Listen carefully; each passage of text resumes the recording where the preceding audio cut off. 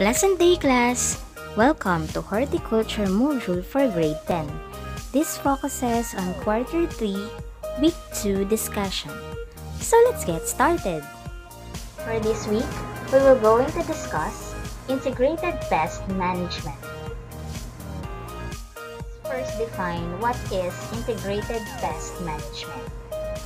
Integrated Pest Management, or IPM, is an effective and environmentally sensitive approach to pest management that relies on a combination of common sense practices. IPM programs use current comprehensive information on the life cycles of pests and their interaction with the environment. This information, in combination with the available pest control methods, is used to manage pest damage by the most economical means and with the least possible hazards to people, property, and the environment.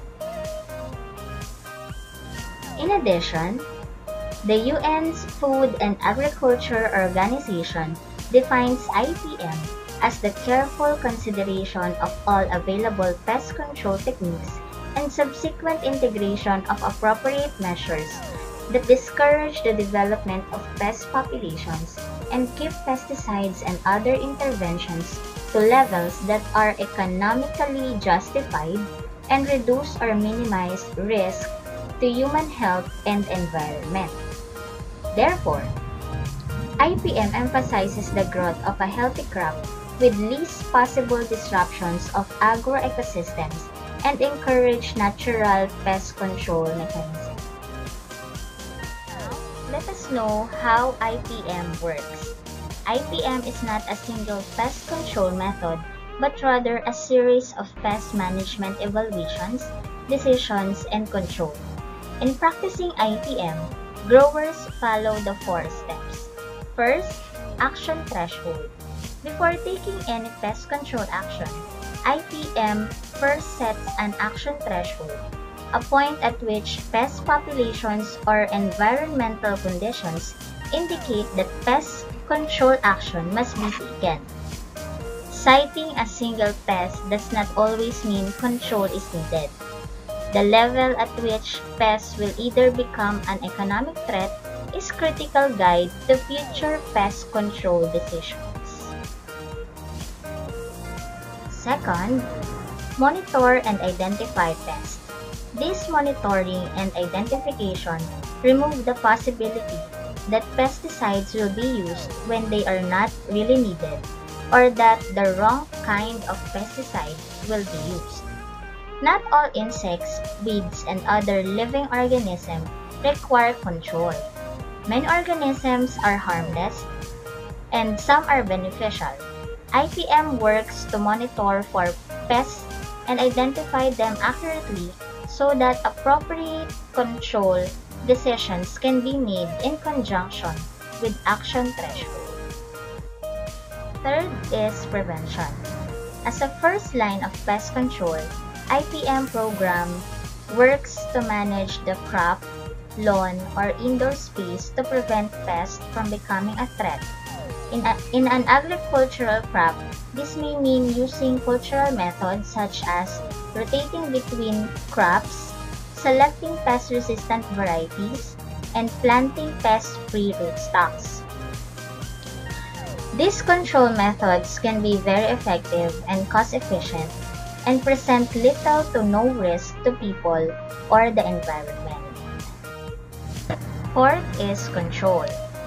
Once monitoring, identification, and action threshold indicate that pest control is required and preventive methods are no longer effective or available, IPM programs then evaluate the proper control method for effectiveness and risk.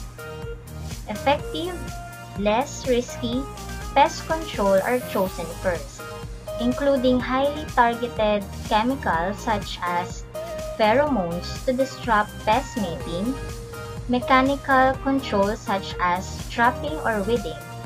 If further monitoring, identifications of action threshold indicate that less risky controls are not working, The additional pest control method would be employed, such as targeted spraying of pesticides. Broadcast spraying of non-specific pesticide is the last resort. This is an illustration of how IPM works. So IPM, it is a science-based approach that combines a variety of techniques by using their life cycles and how pests interacts with the most current methods to improve management, lower cost, and reduce risk to people and the environment. So as we have discussed, IPM involves a combination of different techniques to reduce or prevent pests. It does not involve a single technique, but instead it involves more or integrated techniques on how to prevent or to reduce the pests. Let's have the first process: identify or monitor.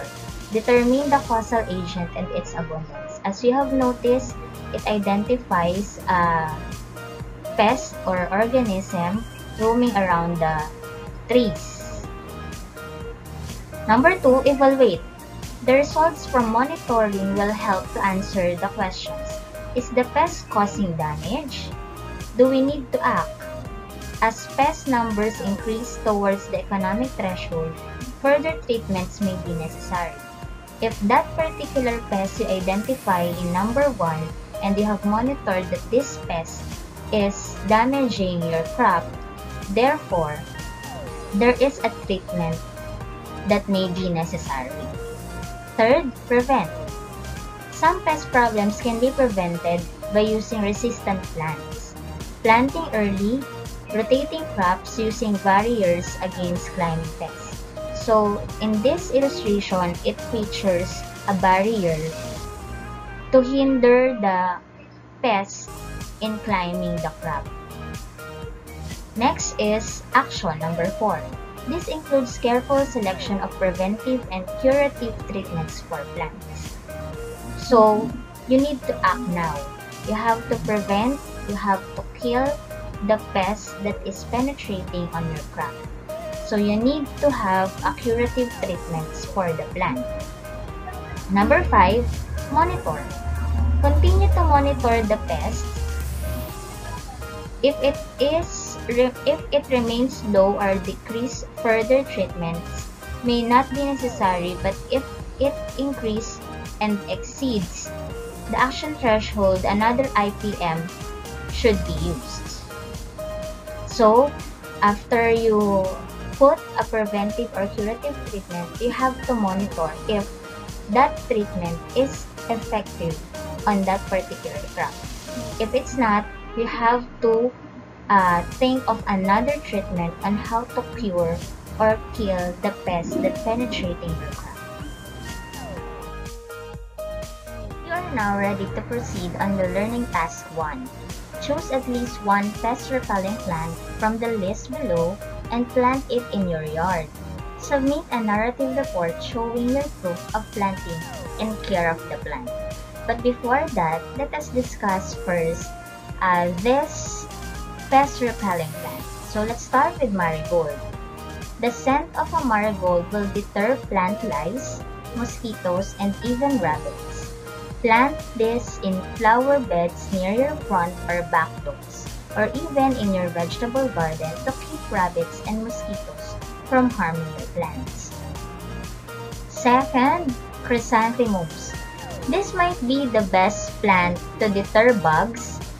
Ants, Japanese beetles, roaches, bedbugs, spider mites, silverfish, and ticks will stay away if you have some of this around. Some bug repellents use an ingredient in this flower because of how effective it is. These flowers deter ants, Japanese beetles, roaches, bedbugs, spider mites, ticks, silverfish, harlequin bugs, and flies. Next is the mint. Mint plants can repel spiders, ants, and mosquitoes. But be careful when you plant mint because this plant spread rapidly. Fourth, basil. Repel mosquitoes and houseflies with this wonderful herb. Maybe even put some plants by your back doors to discourage them from getting inside and have easy access to basil when you want to cook it. Is citronella grass. Everyone knows this is an ingredient in mosquito repellents, but a lot of people don't know it is a grass. Plant this grass in garden or have it in planters near your doors to keep mosquitoes and flying insects from getting inside when you open the door. Lavender. Gnats and mosquitoes hate a smell that so many people love. Plant it near windows and doors so the scent wafts into your home. Next, chives. Japanese beetles and carrot rust flies won't want to stick around your property if you have chives growing. Petunias. Add color to your yard while repelling asparagus beetles, leafhoppers, various kinds of aphids, tomato worms, and variety of other pests. Bay leaves. This plant will repel flies, and if you have a roach problem, you can use this to deter roaches in your kitchen. Next is garlic. Garlic, known for its health benefits and seasoning. Garlic plants deter Japanese beetles, root maggots, carrot root flies, codling moths, and can be planted near roses to repel aphids from eating your flowers. Rosemary. Rosemary will protect your vegetable plants by repelling a wide variety of bugs that will want to feed on the plants you're growing and plan to eat. Keep them back with rosemary. For your performance task, you have to choose at least one pest repelling plant from the list that we have discussed and create your own video. You may follow the video that I have created so that you can do the task step by step. Good morning, class. So today I'm going to share to you how to plant at least 2 insect repellent that is indicated in our journal. So I have here a citronella, or it's also called lemongrass. So technically it is a grass. But first, I'm going to share to you the facts about this insect repellent that we're going to plant. So this citronella plant is beneficial to our health. It contains iron, calcium, and vitamin C. And it is considered as anti-inflammatory and antibacterial and also antioxidant. And it has been reported that it is also good for high blood pressure. So, I bought this in the market. It's 10 pesos for this bundle. If we're going to plant this, we need to remove first the leaves. Okay? So, because the leaves is the one that is being boiled, and then it will be strained, and that extract will be drank as a sort of a medicine, like that, something like that.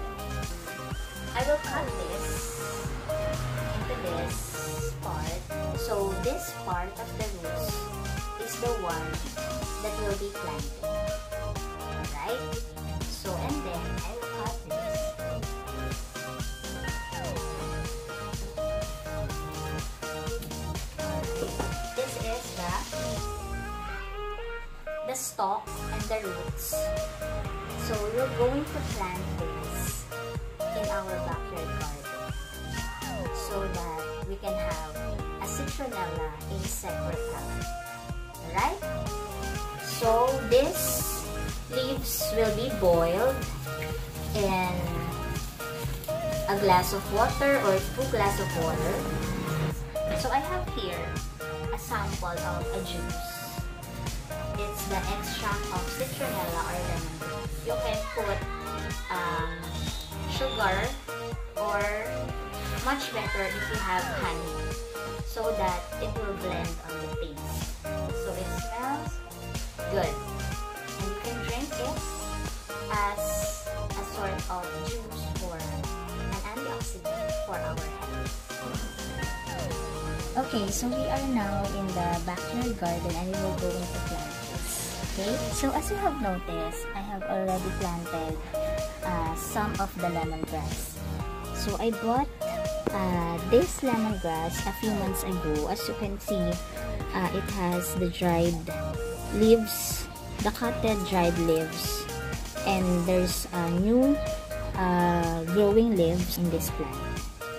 So we're going to plant this as an additional insect repellent in our backyard garden.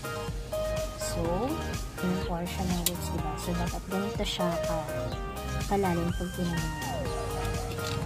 As you can see, the soil in this plot is a very good soil because I put some compost here. So, ayan, pwede na.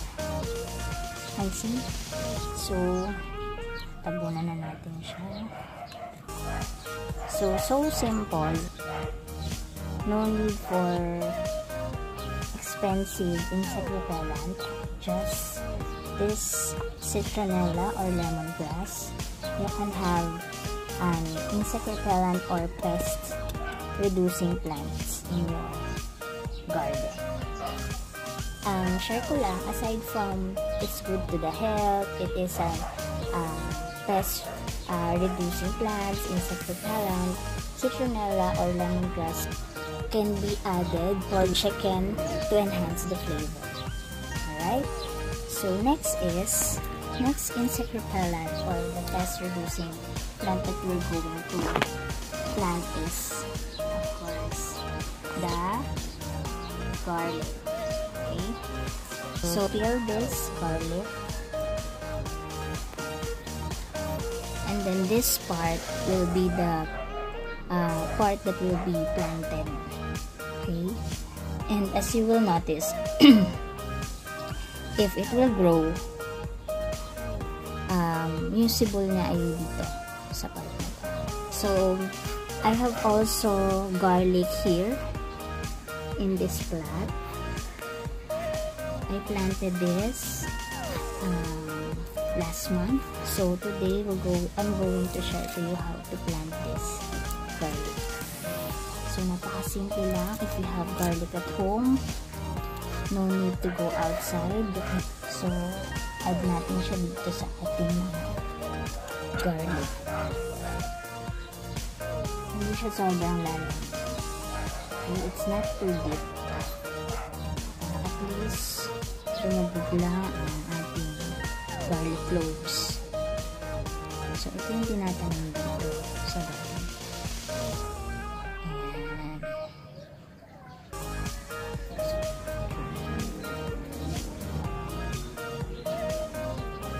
So, this one.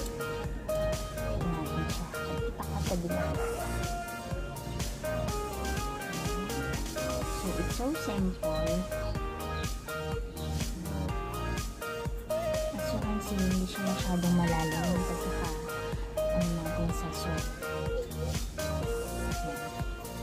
Kumbaga, lumabog lang siya ng kaunti. And then you'll continue water this until there's a shoots that will grow.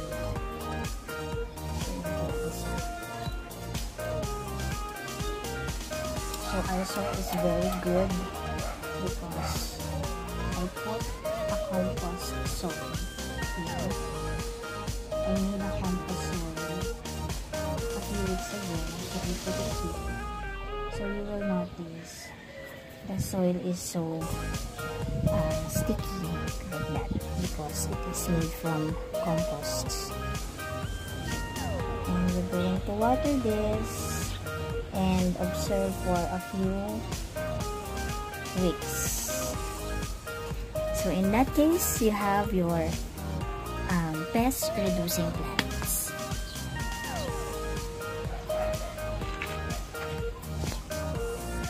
So after planting, of course, you're going to water the plant. Sprinkle only so that the soil will not erode. Okay, that's it.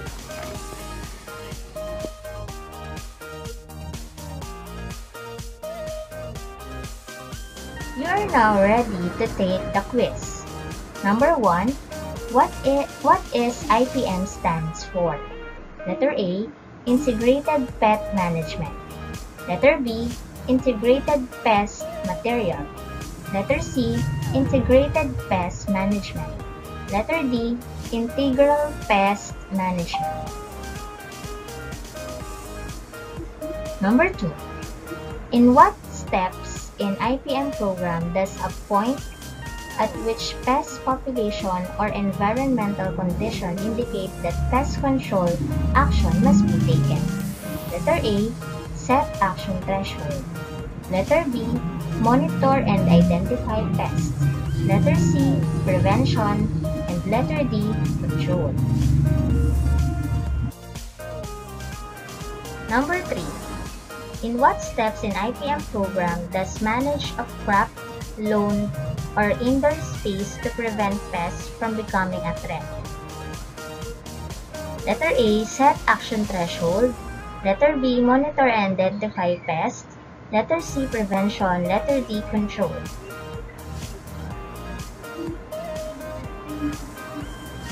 Number 4.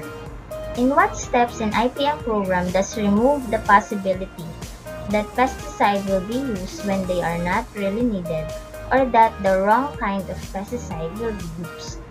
A, set action threshold. B, monitor and identify pests. C, prevention. D, control. Number 5. Which of the following can be considered as pest repelling plant? Letter A, citronella.